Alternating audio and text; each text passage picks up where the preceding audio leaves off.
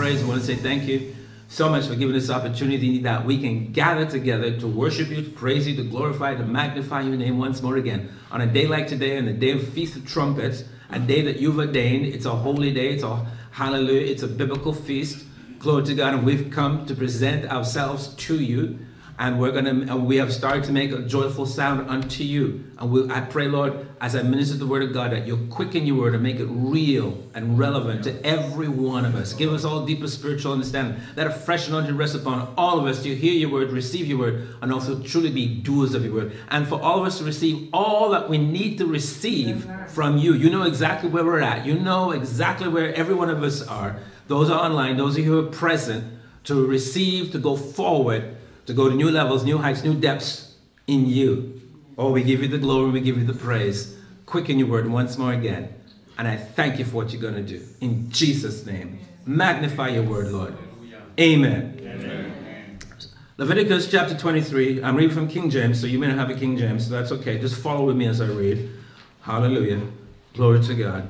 Verse 23 says, And the Lord spake unto Moses, saying, Speak unto the children of Israel, saying, so he says, you command them, in the 7th month, in the first day of the month, shall ye have a Sabbath, a memorial of blowing of trumpets and holy convocation.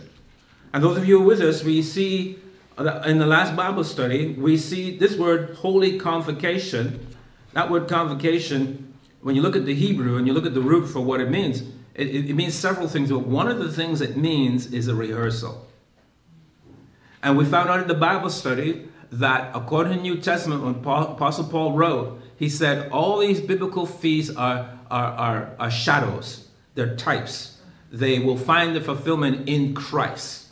We know that Jesus has fulfilled the first 4 feasts. That is Passover, Feast of Unleavened Bread, First Fruits, and Pentecost. He was the Passover lamb, thank God. He was, when he went into the grave, he was the unleavened bread. For 7 days, the Jews were to celebrate the Feast of Unleavened Bread. The Bible says his body came out of the grave 3 days, 3 nights later. His body saw no corruption. Glory to God. Hallelujah. So he fulfilled that. He rose again from the first day. He rose again from the dead on the first day of the week. 3 days, 3 nights later, that's when he rose again from the dead to fulfill first fruits. He fulfilled that. 50 days later after that was Pentecost, and Jesus fulfilled that. He went to God the Father, and God the Father sent his Spirit, and God the Father poured out his Spirit. The Bible calls him a comforter. He's a paraclete. He's our helper.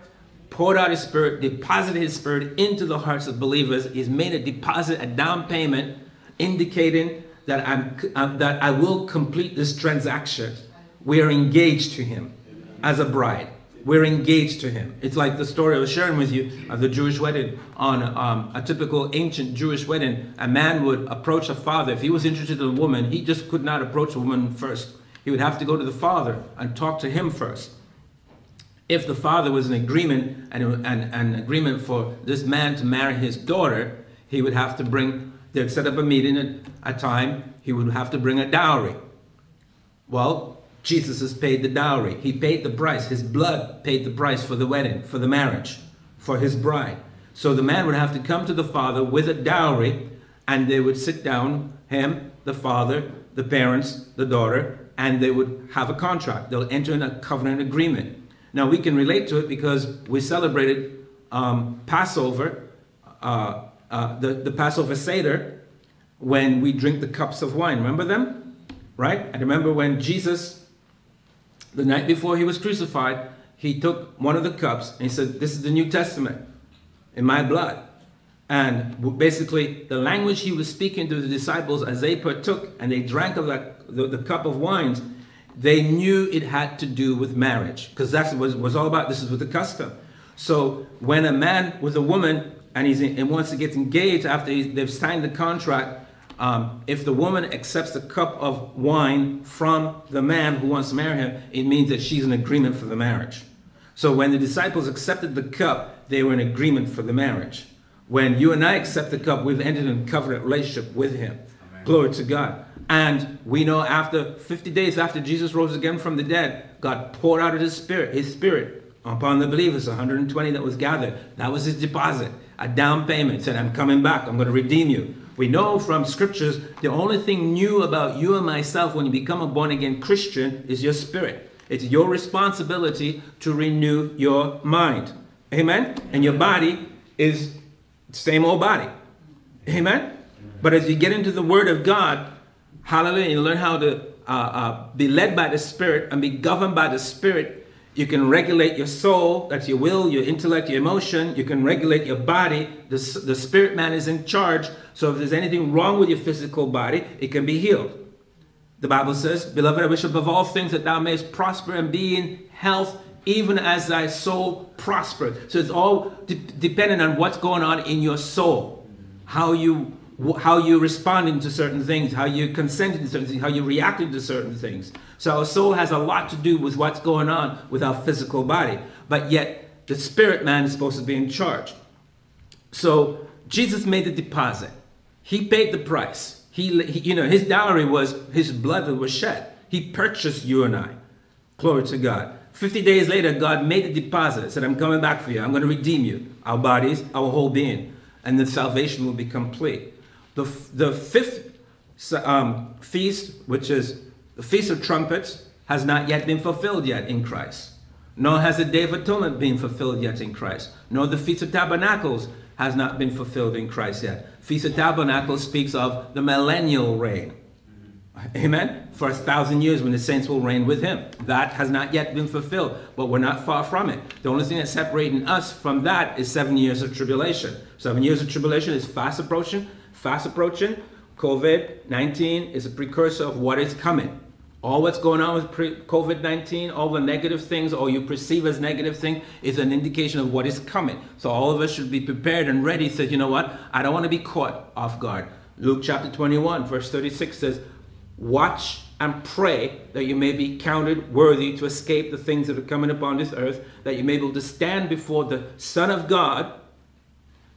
Hallelujah. Amen? Amen. Glory to God. Sorry, it says the Son of Man, but it's Jesus, that you may be counted worthy to escape and also to stand before the Son of Man, referring to Jesus. He's our judge. All right? So things are fast coming. It's fast approaching. And so when we understand that, we realize, okay, as we understand God's times, seasons, feasts, you tie back to the Hebrew word moed, we begin to put things together and we see God has appointed times. Today is one of them. Hallelujah. Where we meet, we present ourselves, try to understand what it's all about, and we try to position ourselves so it's well with us. Again, the word says holy convocation. It's a rehearsal. You know, when if you've ever been to any plays, I know when I was growing up in high school or in grade school, sometimes we were in plays, and before we presented, we would rehearse, we would practice. And some of you know what I'm talking about. You know what it's like to act, and or even in music. I was in a high school band, and we would rehearse, and the day would come when we would have to perform. Well, the day when we have to perform is no longer rehearsal, it's the real thing. The day when the play comes to put on the play, it's no longer a rehearsal. You dress up with all your costumes, everybody's in place, we've practiced it for so long, everything should go off well, because you've rehearsed it. These feasts, these shadows of things to come, are all rehearsals for future. They were speaking of the future, and we see that some of them have been fulfilled, some of them have not yet been fulfilled, and yet it's fast approaching. We know that we found out again in the Bible study, one of the fulfillments, or it's believed, one of the fulfillments for the Feast of Trumpets will be the coming of the Lord, the rapture, the catching away, all that. It also, we know that again when Abraham was about to kill Isaac, when he was lying on the wood and he was about to bring down the knife and kill him, God interrupted that. And we know that God said, Abraham had told Isaac, God will provide a sacrifice. And he did. He provided a lamb. And in a thicket close by was a ram caught by its horns. And the lamb was killed, the lamb was sacrificed. The horns were preserved, and God showed them that, showed the Jewish people that you can blow the shofar and, make a shofar, a trumpet out of those horns. So you see the connection. Isaac is a type of Christ, right? Messianic, speaking of Jesus who will come in the future. And yet we've got the shofar that's coming out of it. When the shofar is blown, it's the voice of the Lord in the earth. Things happen when the shofar is blown. Hallelujah. And I'm referring to shofar because the shofar and trumpet is used interchangeable. All right? The ram's horn. And this is the day when the ram's horn is blown and blown and blown. A time of blowing. A time of rejoicing. A time of breakthrough. A time of celebrating. A time of change. A time of transition. A time of all kinds of things. But it all happens in this month. And this is happening on the first day of the 7th month. So today is the first day of the 7th month going forward. Hallelujah. And you'll find that the 7th month is considered to be the most holiest month of all the months, of all the biblical months. So what's interesting, today is a normal Sabbath, which is a holy day for God, from God's perspective. Hallelujah. If you don't want to keep the Sabbath, that's okay. But from God's perspective, it's a Sabbath. Not only is it a normal Sabbath, but it's also the Feast of Trumpets. So it's like we've got a double Sabbath going on. Yes. Amen? The heavens are open up even more. You can expect great things to happen if you enter in. It's all about if you enter in. It's all about what you want out of it is what you'll get. The Christian walk is very much like that. Right? What you put into your Christian walk is what you get out. You put 0 in, you're going to get 0 out. All right? It's all about your relationship with you and Jesus. Maintaining that relationship. The closer you draw to him, the more he will draw to you. The scripture says, draw nigh to God, and he will draw nigh to you. You choose not to draw nigh to God, he's not really drawing nigh any closer to you. You can go as far with God as you want, or you can stay as far as you want to stay with God. All right, it's all up to you. You don't blame it on the devil. Well, some people want to blame it on the devil. Well, I can't draw close to God because of the devil. No devil in hell, out of hell, wherever he abides, can stop you from drawing nigh to God. It's you make that decision in your soul, in your will. You make a decision. I want to draw closer to God. It's up to you. It's you that makes that decision. And as you make that decision, you ask God for help. He will help you to draw closer to him. The Holy Spirit is the one that draws you and I unto God the Father. But without the Holy Spirit, it's not going to happen. So when we take that step towards him, he will take giant steps towards us. You may just take one small step towards him. He's taking giant steps towards you. Don't ever forget that. His steps are going to be far bigger than what you're going to take. Yes. As long as you start to turn your face towards him. As the psalmist says in Psalm 27, that, Lord, you said unto me to seek you. Thy face will I seek. The psalmist was making up in his mind, your face is the one who I'm going to seek. Yes. I'm not interested in seeking anybody else. It's you I'm going to seek. And he put his face, the psalmist, positioned his face to seek the Lord. Yes. And as he did, God drew nigh, closer to him. Remember, God hasn't changed. Okay? He's the same today as he will be yesterday and he will be tomorrow. And know this too, the enemy hasn't changed either. He's the same as he was yesterday, as he is today, and he will be tomorrow. He can't change. He has no creative power in him to change. All right? He's stuck. The way he is today is the way he was eons ago when he fell. But I'll tell you something, he is deteriorating, but he's the same. If he lied in the past to Eve, he'll lie again. If he deceived Eve, he'll try to deceive you. So his tactics haven't changed. Just understand how he operates. Also understand how God operates. God is the same. Today, yesterday, and will be tomorrow. So he's very consistent.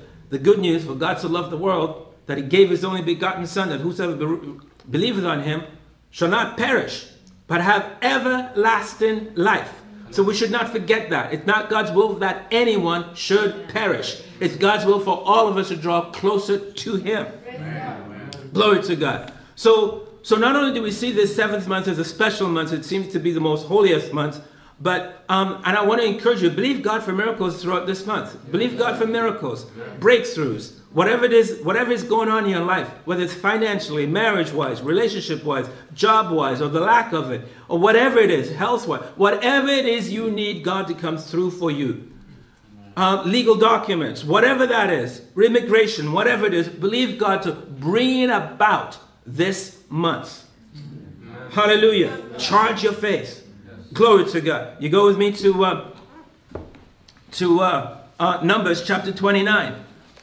Numbers chapter 29, we see similar words here again. And in verse 1, the word of God says, and in the 7th month, on the 1st day of the month, you shall have a holy convocation. You shall do no civil work. In other words, work is not that important that day. It is a day of blowing the trumpets unto you. Oh, glory to God. Hallelujah. And of course, it goes on to talk about bringing your offerings. This is one of the times you bring your special offering, saints. Amen. All right? Now, if we just pause here for a moment, just to show you how important this month is. Not only do we have the first day of the month being kicked off with the blowing of trumpets, but 10 days later is the Day of Atonement. Look at verse 7 of the same chapter. You shall have on the 10th day of the 7th month a holy convocation. There it is again. And ye shall afflict your souls, and ye shall not do any work therein. So that's a Day of Atonement. For this year, it starts on Sunday evening, September the 27th. It's all day September the 28th, which is a Monday. Yeah. So if you want to enter in a time of prayer and fasting, seeking the face of God, that's a day. If you want to arrange to take the time off from work, go ahead and do it. We're going to be gathering here seeking God. We're going to be gathering here to pray and drawing close to God. All right? That is a holy day. So that's another day. And then you come to verse 12. I'm just showing you what's happening throughout this month from God on God's calendar. Verse 12, what do we see here? And on the 15th day of the 7th month, you shall have a holy convocation. There it is again. Ye shall do no civil work, and ye shall keep the feast of the Lord 7 days. So the first day of the Feast of Tabernacle is a holy day. It's a Sabbath. Amen. It starts off with a Sabbath, and if you continue reading, it ends with a Sabbath too as well. So it's book-ended. So we've got all this going on in the 7th month. Glory to God. And therefore, it's really an exciting time. And when we begin to understand it. When we look in the scriptures, 7 symbolizes completeness or perfection. And, and the Bible has a lot to say about the number 7. I'm not really going to go into detail on that today because that's not the purpose of the message. But just to touch on a few things. We know on the 7th day, God rested after he did his creation, his work. You'll see that in Genesis chapter 2, verse 2. So 7 is important to God. This is the 7th month that we're in. Okay? We know, what do we see with Pharaoh? Pharaoh had 2 dreams, did he not? And he saw 7 cattle coming out of the Nile. Right? He saw 7 fat and 7 lean. Right? Okay? So again, this number is speaking of completeness, perfection, salvation. It's important to God, and since it's important to God, it should be important to you and myself. Remember Samson? What was special about him? He was the strongest man physically that ever lived on planet Earth, right? Yeah. Yes? He still is, right? Okay. What did he have? He had 7 locks. Yeah. That's the key to his secret. Yeah.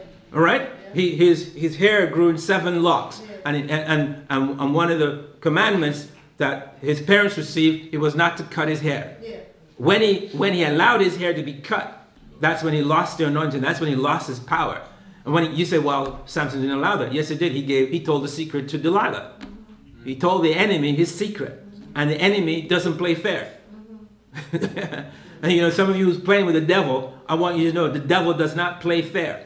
Okay? The devil is who he is. He's come to kill, steal, and destroy. Amen. He's not playing fair at all. When it comes to the spiritual war, do not tiptoe around him. Do not entertain him. Do not get in bed with him. Do not fellowship with him. You keep your distance from him as far as you can. Don't have anything in your life that gives him a reason to have a legal right to come against you or to attack you or to come against you. I like Jesus. The night before he was crucified, he told Judas, you go and do your thing. Do it quickly. He's also told the disciples, he said, the enemy has nothing in me. Amen. So because the enemy had nothing in Jesus, when the enemy used the Roman soldiers to kill Jesus, it was illegal. The enemy fell into a trap. Okay? Because the enemy did not have a legal reason to touch Jesus. Right? When you find yourself being oppressed, sometimes being afflicted, check yourself to see, have I given the enemy a legal reason? Just check yourself. That's why the Bible says very clearly in the New Testament, it says, submit yourself to God, then what? Resist the devil. It doesn't say resist the devil and then submit. It gives you the order. Submit yourself to God, because sometimes God enemies coming against us, you know, and sometimes he has a good reason for it. In other words, a legal reason, right? So if we submit ourselves to God first, God can show to us, says, look, this is an area where you allow the enemy to come in, or you need to repent of that, or get rid of that, or change your behavior, or change your attitude. We can repent, can we not? And when we repent, then we can turn around, through and by the blood of Jesus, through and by the name of Jesus, we can rebuke the devourer. We can rebuke Satan. Say, Satan, get out of here. Get out of my life. Get out of my marriage. Get out of my finances. Get out of my affairs. And the enemy will try to lie to you and says, well, you're guilty of this. Says, no, it's under the blood.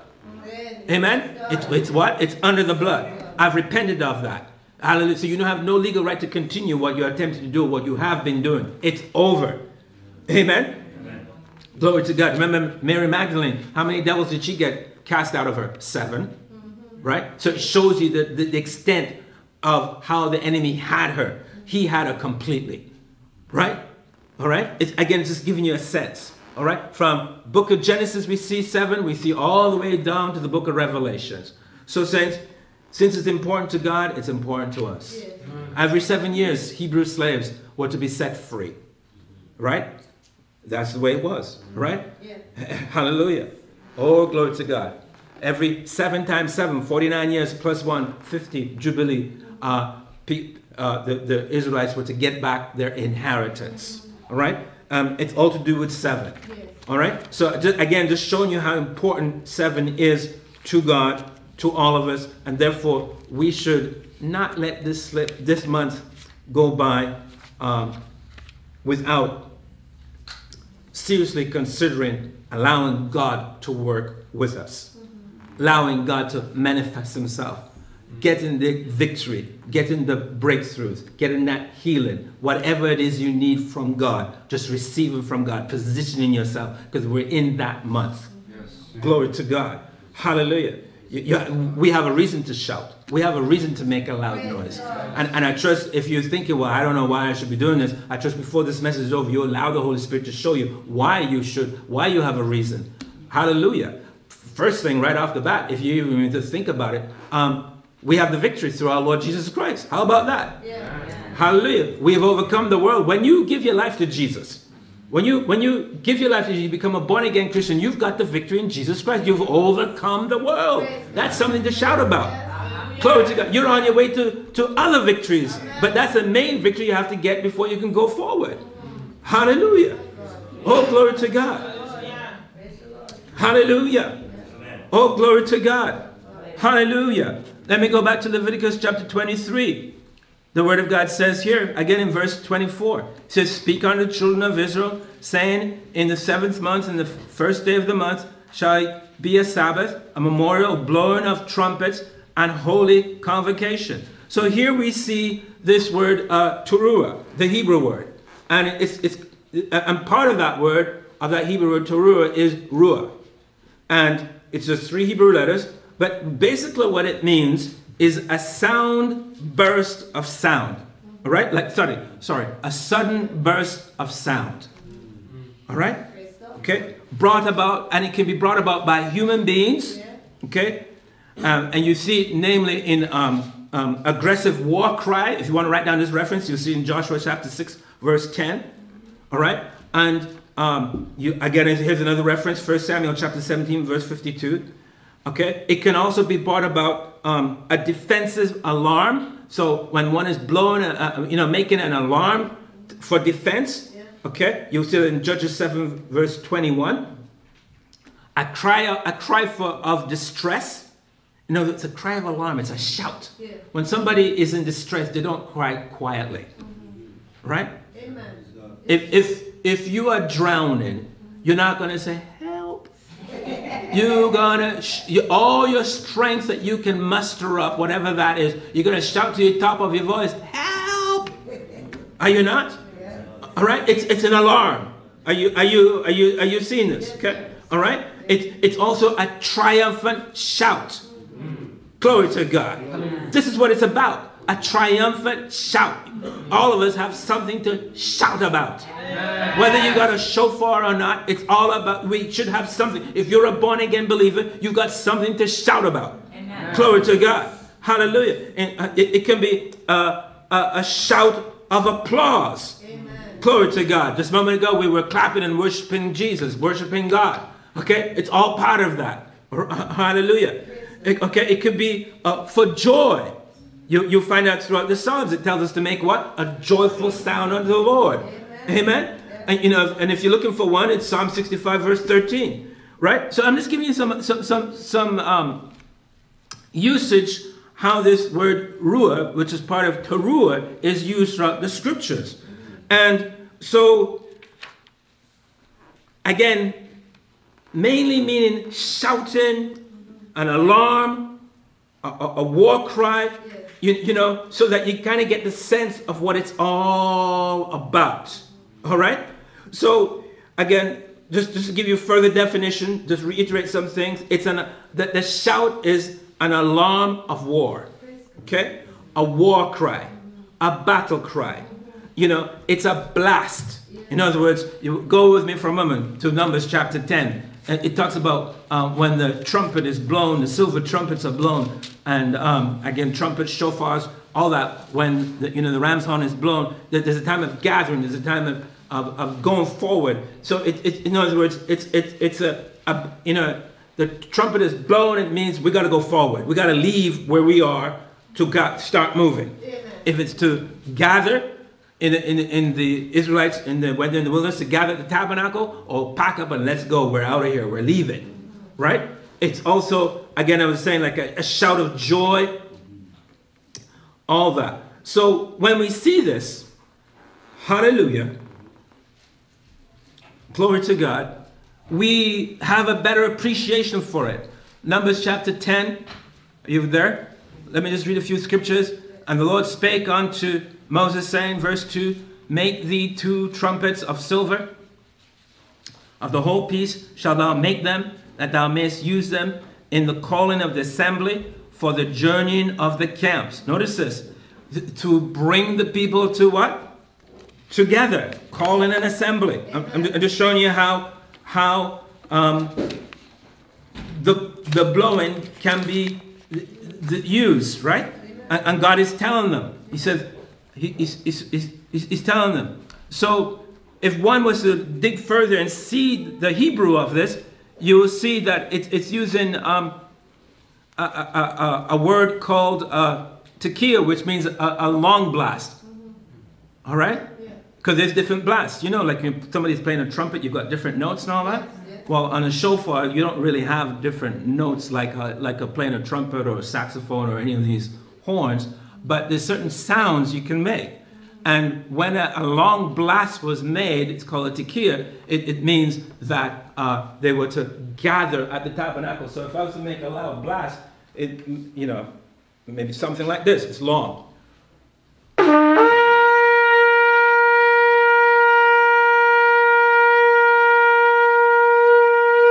You can just imagine it would probably go on and on and on, right? Okay, so that's the kind of blast that will be made there. And he goes on to say, and if they blow but one trumpet, then the princes which are the heads of the thousands of Israel shall gather themselves unto thee. Right? So in verse 5, it says, when you blow an alarm. Now this is different. Now the Hebrew word for this is teruah. Right? And it means like it's short staccato, like short blast, like ta-ta-ta-ta-ta-ta. Like this, somewhat like this. Instead of it being long, it's going to be short.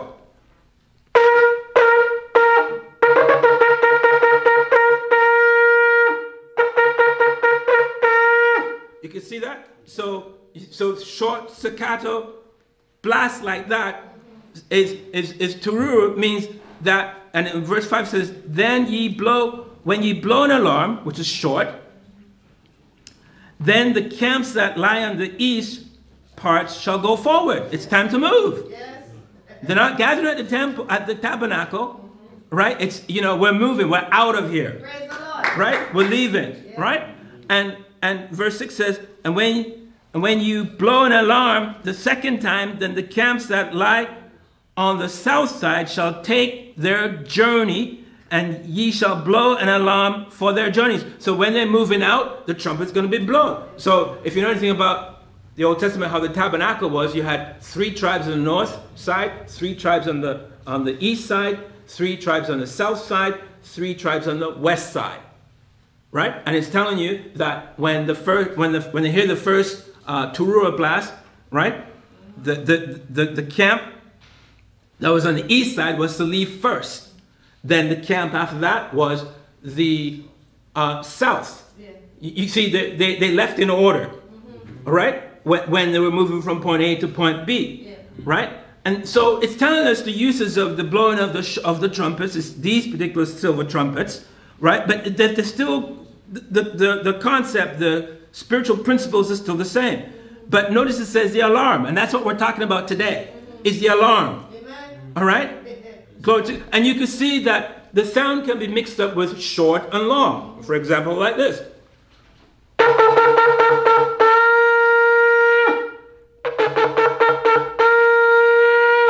You know, so there could be a combination of that. You know, and so there's 4 different sounds. I just shared with you 2. And no doubt the people of God knew the distinction of the sound.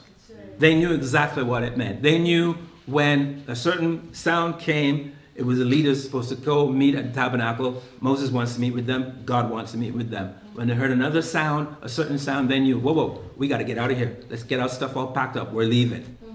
Amen? We're out of here. We're moving from point A to point B. Amen? So it's fitting, if we tie this to the New Testament, it's fitting when Jesus comes for the church, he's not going to come without the sound of a trumpet. Yes, 1 Thessalonians chapter 4 tells us this, there will be the trump of God. It will be blowing. Hallelujah. Glory to God. It will not be without a sound of a trumpet. Amen. And rest assured, since it's God's trumpet, it'll be loud. And I believe, this is just my personal feeling, I believe everybody's going to hear it. If they're physically sleeping, they're going to wake up and wonder what is going on. All right? It's going to be so powerful that even those who are dead, their bones are in the grave, they're going to wake up. Their spirit is going to reunite with their bodies, and they're going to come out of those graves with their glorified bodies. Hallelujah. Glory to God. That's how powerful when God blows that. Glory to God. So notice in the same chapter, it goes on. It says in verse 8, and the sons of Aaron, the priest, shall blow with the trumpet, or you could substitute a shofar, and they shall be for you for an ordinance forever throughout your generations. In other words, the sound of the trumpet from God's point of view, the sound of the shofar is going to be around for a long time. It's not going anywhere. Thank you, Lord. Glory to God. Hallelujah. And he goes on to say, if you go to war, don't forget to blow the shofar. Don't forget to blow the trumpet. Now, as I read the scripture, you can apply it to your own personal life. If you're going through a spiritual battle, Yeah. right? If it would work for the Israelites when they went for battle and they were to blow the shofar to ensure they would get the victory, to get God's help, don't you think God will do the same in your life today? Amen. That's why I say personally, every believer who understands these scriptures should have a spiritual weapon called the shofar. Here's one of them, the ram's horn. Yeah. Every believer should have one. When you understand the Old Testament and you read it and all that, and you see what God did when they blew the shofar, and it's the miraculous that took place, you should have one too and know when to blow it. Don't wait for a day like today to blow it. If trouble comes, you blow it. Amen. You got something to rejoice about, you blow it. Amen. You got your tithes and offerings, you want to give it to God even before you come to the house of God. Take your tithes and offerings and blow over it. You'll see in a moment where I'm going to read some scriptures. There's blessings. It comes up as a memorial before God. The sound of the voice of the shofar is significant to God. He pays attention to that sound. Remember, he's tying it back to the lamb. Yes. Amen. The lamb that took the place of Isaac. All right. Yeah. Jesus is the Lamb of God. And the lamb had horns. Right. And the sound is coming out. It's speaking volumes when God hears it. The devil trembles when the sound of the shofar is blown by a righteous, holy person. Things happen supernaturally. Go with me again. Listen to what it says here in the book of Numbers chapter 10. We just read in verse 8. God is telling them this is going to continue as an ordinance throughout your generations, plural. And the verse 9 says, if you go to war in your land against the enemy that oppresses you, then ye shall blow an alarm with the trumpets. Are you hearing that, saints? Yes. Glory to God. And ye shall be remembered before the Lord your God, and ye shall be saved from your enemies. This is a promise. God is saying when you blow the shofar, when you blow the trumpet, when trouble comes and you're doing battle, he's talking to his people, but it also applies to you individually, whatever you're going through and all that, and you know you're in a battle. God said, when I hear that sound, you see, it's going to take faith for you to do this. When I hear that sound, he said, I'll remember you. Glory to God. I will remember you. Glory to God. Hallelujah. And I'll save you from your enemies. Two promises. I'll remember you and save you. Glory to God. Why do we blow the shofar on a day like today? We've got a lot to rejoice about. Amen. And then look at verse 10. It says, also on the day of your gladness. Is this a day of gladness? Absolutely. And in your solemn days, okay? And in the beginnings of your months. This is the beginning of a new biblical month. Okay? And the beginning of your months. Ye shall blow with the trumpets, or with the shofar, over your burnt offerings, over your sacrifices, over your peace offerings, that they may be to you for a memorial before your God. Hallelujah. That's what we do at Passover time. Right? That's what we do at Pentecost time. Glory to God. And you know what? I know we prayed over the offerings already, but let's bring them back out before we leave and let's blow over them. Amen. And if you haven't given the way you should and could have for a time like this, you may want to reconsider, because we're going to blow over them so that they come up as a memorial before God. Whatever you're believing God for, you tell God, says, Lord, I'm believing you for this. You said in the time of feast, I should not come, what? Empty-handed, right? So it'll come up for you it'll come up that they may come to you for a memorial before your God. I am the Lord your God. So whatever your offerings represent, when the shofar, the trumpet is blown over them, whether it's a solemn day, whether it's the day of gladness, whether it's the first day of the month, the biblical month, it will come up before God as a memorial. You may say, Lord, I'm sowing the seed to you. I'm giving to the work of God because I need a job. Well, is that a good reason for it to come up before the memorial of God?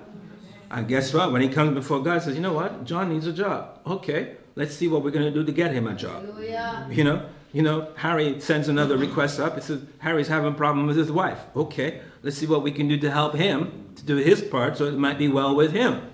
Amen? And then you might get someone coming from Sarah. Sarah can't get pregnant. Okay, let's see what we can do for Sarah. Or Hannah. Oh, let's see what we can do for Hannah. Are you hearing this, saints? Praise God. Let's not miss these opportunities. Glory to God. Hallelujah. Glory to God. Oh, hallelujah. Oh, glory to God. Hallelujah. I'm reminding you of some stories in the book of Joshua. You remember him? Joshua chapter 6. Hallelujah. In chapter 6, Joshua is in the land of the promised land. All right? They've crossed over from the wilderness into the promised land.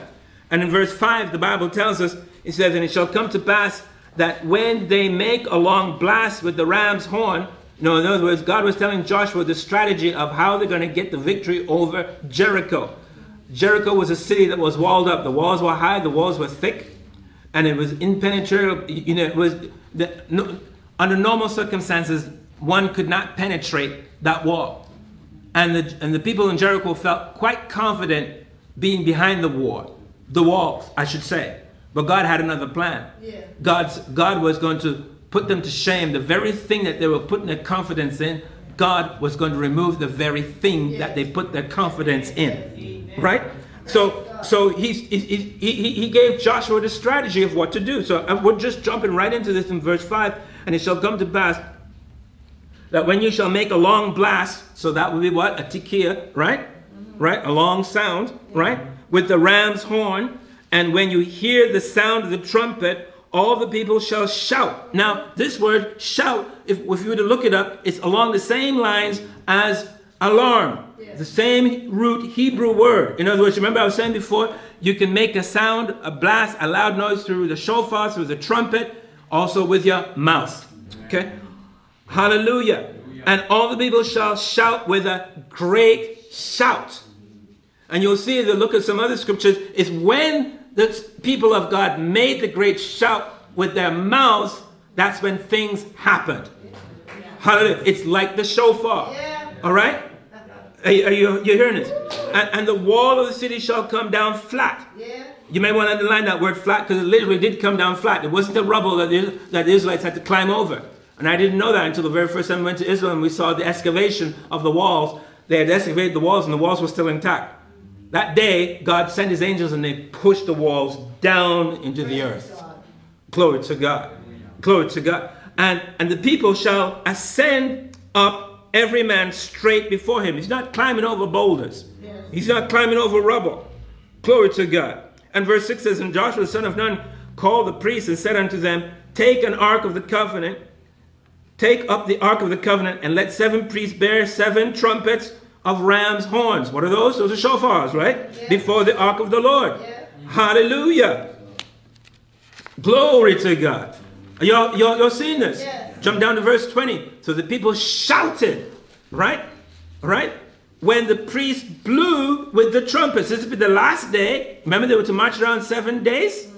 On the last day, they were to march around how many times? 7. There's that number 7 again, right? Okay, remember it speaks of completion. It speaks of salvation. Yes? We're talking about the number 7. It speaks of what? Perfection. Right? Right? Okay, so always take note of that. Okay, so the scripture says, they're marching around. Now the time has come for them to shout. Okay, so the people shouted. Again, it's the same thing as the alarm. It's the same thing as what we're looking at, right? Teruah, right? Okay, when the priest blew with the trumpets, and it came to pass when the people heard the sound of the trumpet, the people shouted with a great shout, that the wall fell down flat, so that the people went up into the city, every man straight before him, and they took the city. Oh, glory to God. Praise the Lord. Glory to the Lamb of God. Glory, glory, glory, glory, glory. Hallelujah. Glory to God. Look at another example when leaders of Israel needed to gather the people. We see an example, you don't have to turn to it, but I'll just read to you in Judges chapter 26 and Judges chapter 3, verse 26 to 27. We see a judge called Ehud. He was one of the leaders of Israel. And Ehud. And it says, and Ehud escaped while they tarried, and passed before the quarries and escaped unto Serath. So he had just assassinated the leader of the enemy that has been oppressing them. You'll have to read the verses before that. So he escaped. And after he escaped, after he assassinated the leader of the enemy that was oppressing them, it says in verse 27, and it came to pass, when he was come, that he blew a trumpet. You could use the word shofar, in the mount of Ephraim, and the children of Israel went down with him from the mount, and he before them. In other words, the people heard the sound and knew it, and they were what? Gathered. All right? And they went and had the victory. Further, it brought them together. Here's another one. In Gideon, in Judges chapter 6, verse 33 and 34, the Bible tells us in verse 33 that the Midians and the Amalekites gathered themselves, and they came and pitched them in the valley of Jezreel. They were ready to do battle. They were ready to wipe out the Israelites that were there. And verse 34 says, but the Spirit of the Lord came upon Gideon, and he blew a trumpet, and Abiezer was gathered after him. So the people gathered together. And remember, Gideon was the fellow that God gave the strategy how to defeat the Midianites and the Amalekites. Remember that? Yeah. I mean, 30,000 plus soldiers came out first. God says, hey, Gideon, it's too much. I'm not going to give you the victory with these fellows, because if I do, Israel will pride themselves that they did it all by themselves. Send home those who are fearful. Well, if you read the story very carefully, I mean, I think it's about several thousand of them went home. Amen. It was good. At least 10,000 of them went home. So that reduced the number down to around 20,000 plus. Well, again, if you continue to read the story, God said to Gideon, says, no, there's still too much. And I said, this is how we're going to test them. And he went through a series of selecting them when he came all the way down to 300 men plus Gideon. Amen. And God gave him the strategy. He said, you get the shofar, right? The ram's horn. Yeah. And when you blow it and you smash the pitcher, I'm going to give you the victory. Amen. All glory to God. So in chapter 7 of the book of chapter 7, the book of Judges, verse 18, the Bible says, Gideon is speaking, when I blow with a trumpet, I and all that are with me, then blow ye the trumpets also on every side of all the camp. And he's telling his army what they're going to do. And in verse 20 says, and the 3 companies blew the trumpets, or the shofars, and brake the pitchers, and held the lamps in their left hands, and the trumpets, or shofars, in their right hands, to blow withal. And they cried, the sword of the Lord, and of Gideon. Notice that when they blew the shofars and they smashed the pitchers, they had a shout of alarm coming from their mouth. I need you to see that, saints. Okay? All right? They made the alarm sound through the shofar, but they also made the alarm sound through their mouths. Just like what happened, we just read with Joshua and the Israelites when they marched around the city of Jericho. When they shouted after the shofar was blown, the trumpets were blown, that's when the miracles took place. Yeah. That's when the walls came down. Yeah. Hallelujah. Oh, glory to God. Hallelujah. So the scripture tells us in verse 21 that when all this happened and they shouted, verse 21 says, and they stood every man in his place round about the camp, and all the host ran and cried and fled. Imagine, Gideon's army just stood still. They did exactly what Gideon told them to do. Gideon told them exactly what God told them to do. It's effortless. This is an effortless anointing. Effortless victory. They don't really have to lift their hand except just follow the instructions. Blow the shofar, make the alarm, shout with your voice, smash the pitchers, and now the Amalekites and the Midianites are in confusion. Well, I believe you know the story. They ended up killing each other, right? Right? Verse 22 says, and the 300 blew the trumpets, and the Lord set every man's sword against his fellow, even throughout all the host. And the host fled to Bathsheba in Zeruhath, and on the border of Abel-Meholah unto Tabbath. Hallelujah. What do we see there? Great victory for blowing the shofar. Praise God. We also see another occasion when the trumpet or the shofar is used, when they crown the king. Prophetically, it is believed that the Feast of Trumpets not only does it have to do with catching away the saints and all that, but the crowning of the Messiah, Jesus. Amen. Glory to God. And to give you an example, when Solomon was crowned, the shofar, the trumpet, was blown. 1 Kings chapter 1, verse 33, 34, you'll see this. Hallelujah. It says, and the king also said unto them, take with you the servants, your Lord, and cause Solomon my son to ride upon mine own mule, and bring him down to Gihon. This is David talking to his servants, right? And let Zadok the priest and Nathan the prophet anoint him their king over Israel, and blow ye the trumpet, or blow ye the shofar. It's all to do with coronation. And say, God save King Solomon. Hallelujah. Well, verse 39 tells us, and Zadok the priest took a horn of oil out of the tabernacle, anointed Solomon, and they blew the trumpet, and all the people said, God save King Solomon. In other words, there was the sound, the loud sound of the trumpet, the shofar. And you know, because if you read it, the other one who was usurping his authority, his other brother, they all heard it. Yeah. And fear came into their hearts when they heard it, because they knew something was wrong, something had changed. And guess what? You're not the real king. You're a false king. You're a usurper. And the true one is on the throne. It was Solomon, right? And all the people said, God save King Solomon. Do you think they said that quietly? It was a shout. because it ran throughout. Again, if you read the scriptures before and after, you'll see for yourself. It ran throughout. God does miracles when the shofar is blown and a shout is accompanied with it. Oh, hallelujah. Oh, glory to God. Hallelujah. It's also used in praise. So if you think, well, I don't know, this is too loud for me, what's going on? Well, let's look at some scriptures. Second Chronicles chapter 5, verse 13.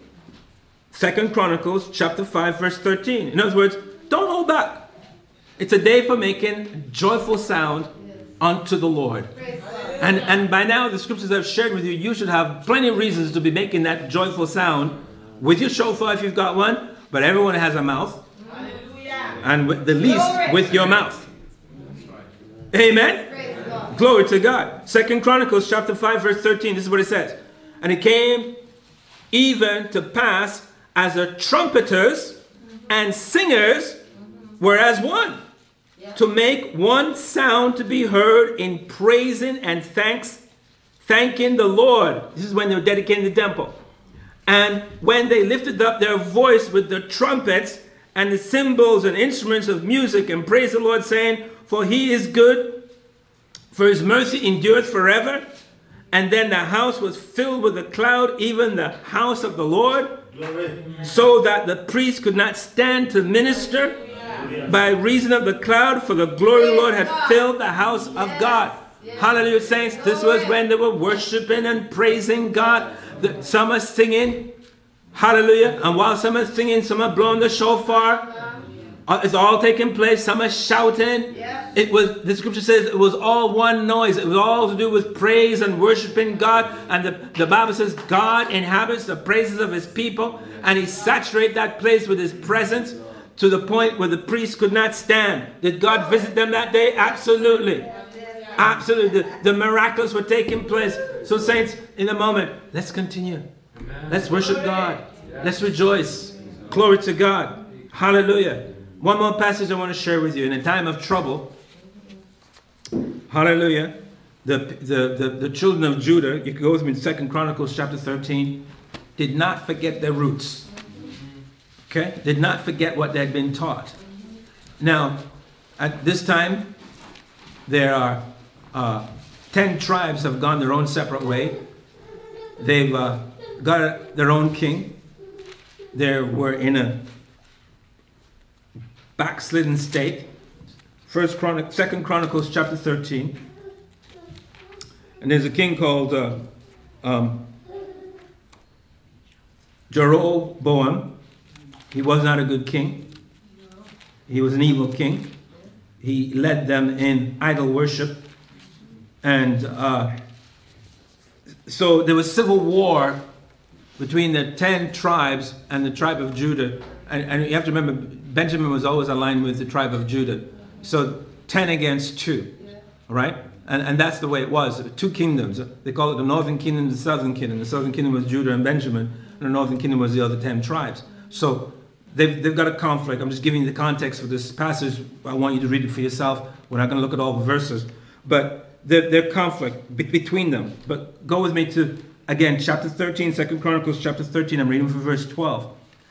All right? And the word of God says, and these are the people from Judah are speaking back. You know, before war breaks out, there's always an exchange of words, is there not? Yeah. And the words can become words of fighting words, war, words of anger. This is what we're going to do to you if you don't, you know, words of threats. All right? All right, so what we see here, again, I'm encouraged you to read the verses before. He says, the word of God says in verse 12, and behold, this is the people of Judah speaking to the northern kingdom, to Jeroboam and the likes of him. God himself is with us for our captain. So you better think twice about attacking us. You may have the numbers. You outnumber us. But you better stop to think about what you're planning to do. Because the people of Judah, the priests, the leaders of Judah are plainly saying, God is with us. And if you mess with us, you're going to have to answer to God. That's the message, right? And his priests with sounding trumpets to cry an alarm against you. That's their weapon. We've got the priests. Not only do we have the priests, they know how to blow the shofar. And when they blow the shofar, when they blow the trumpet, they know how to get God's attention, because they're going to do it God's way. Amen. Remember what we just read in Numbers chapter 10? So this is what the leaders of Judah are saying to the leaders of the northern kingdom. And they're pleading with them, O children of Israel, fight ye not against the Lord God of your fathers, for ye shall not prosper. What are they saying? Once we blow the shofar, you're not fighting against us. You're fighting against God. Yes. And you're not going to prosper. Well, you know, listen what it goes on to say. It goes on to say in verse 13. So, you know, while all this is the exchanging words, Jeroboam decides to ambush them. He said, well, I'll show you a thing or two. But watch it, what it says here. But Jeroboam caused an ambushment to come about behind them, in order to surprise them.